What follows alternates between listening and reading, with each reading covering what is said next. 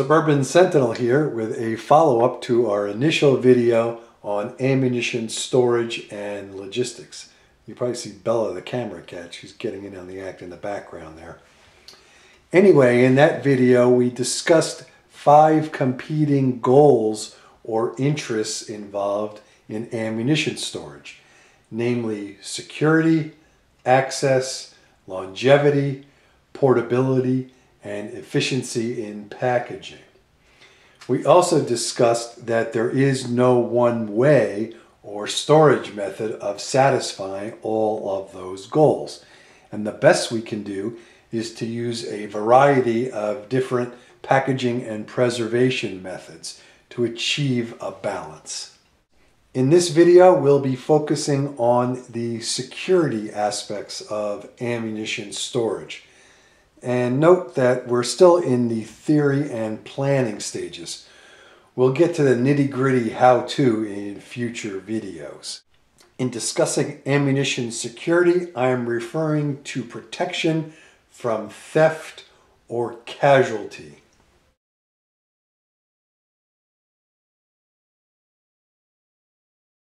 I have 2 different strategies for protecting my ammunition against theft or other type of casualty, the first of which is what I call brute force security. And essentially what I'm talking about are gun safes. We're not talking about small gun safes just designed to hold one handgun. We're talking about the floor models that are extremely heavy, can be bolted into concrete, are fire resistant, and any other similar cabinet. In point of fact, in addition to using a conventional gun safe, a lot of my ammunition is stored in fireproof filing cabinets. Naturally, each one of these safes and cabinets have robust locks that require the use of a combination or a specialized key to open. So now let's take a look at the advantages and disadvantages of the brute force or gun safe model of ammunition storage. The biggest advantage of a gun safe or substantially similar cabinet is security. It's going to be very difficult for someone to walk off with your floor safe. Also, unauthorized entry will be difficult due to the combination locks or having a limited number of the specialized keys available. Another advantage of a gun safe, it allows for fairly easy access. Although it's not the type of access you want if someone is at your gate and breaking into your home, having a gun safe or similar in your house allows relatively quick access to extra ammunition. A third major advantage of a gun safe is the longevity of the ammunition.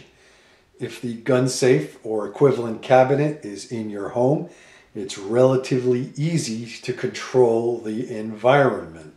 Moisture and unduly high temperatures adversely affect ammunition, and controlling the temperature and humidity in your own home is pretty straightforward.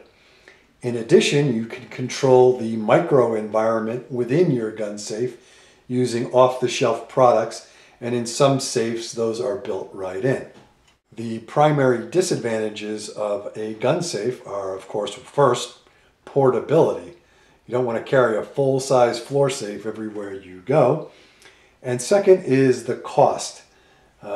Good gun safes and or fireproof cabinets or fire-resistant cabinets can be very costly.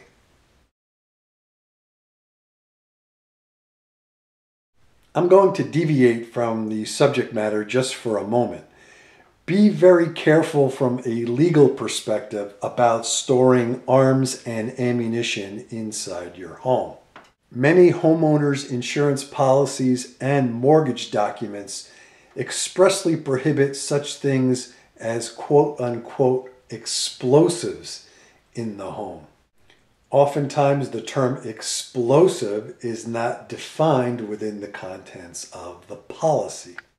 This and other types of ambiguities in the mortgage or insurance documents can lead to problems down the road if there is some type of casualty or claim.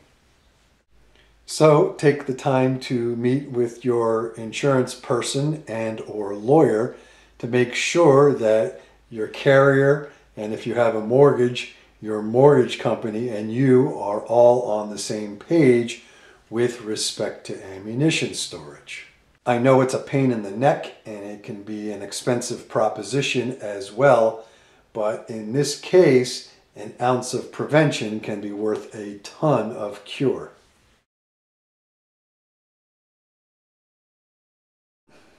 All right, back to topic. The second method we're discussing is what I call hide and seek security.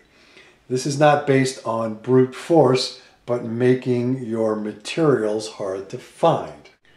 Essentially what we're talking about are ammo caches. And my preferred method for an ammo cache is to bury the ammo underneath the ground.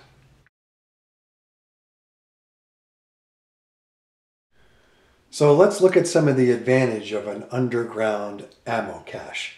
And by the way, the word is cache. Some people call it an ammo cache. It's not. I don't know why, but that drives me crazy. Cache is a different word. Cache means a mark of distinction. Anyway, an ammo cache gets an A+ for security because people can't take what they can't find. Another advantage of the ammo cache model is that you can have multiple caches.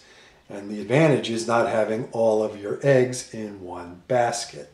Of course, all of this comes with a price. There are some very significant downsides.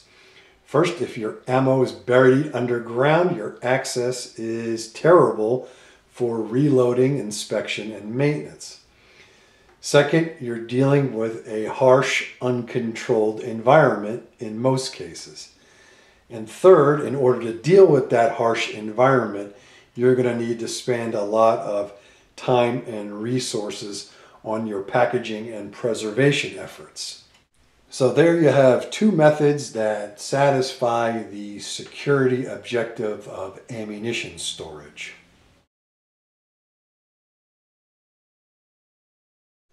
Personally, I keep about 70% of my ammunition supply in the gun safe model and about 15% in the ammo cache model.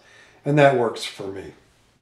In future videos, we will discuss other methods of storage, emphasizing different goals, and then we'll get to the nitty-gritty how-tos as to each method. So, thanks for watching. This is the Suburban Sentinel, along with Bella the Camera Cat. Please thumbs up and subscribe if you like what you see. Questions and enlightening comments are always welcome. Remember that the most important prep you have is between your ears. Be safe, everybody. Say goodbye, Bells.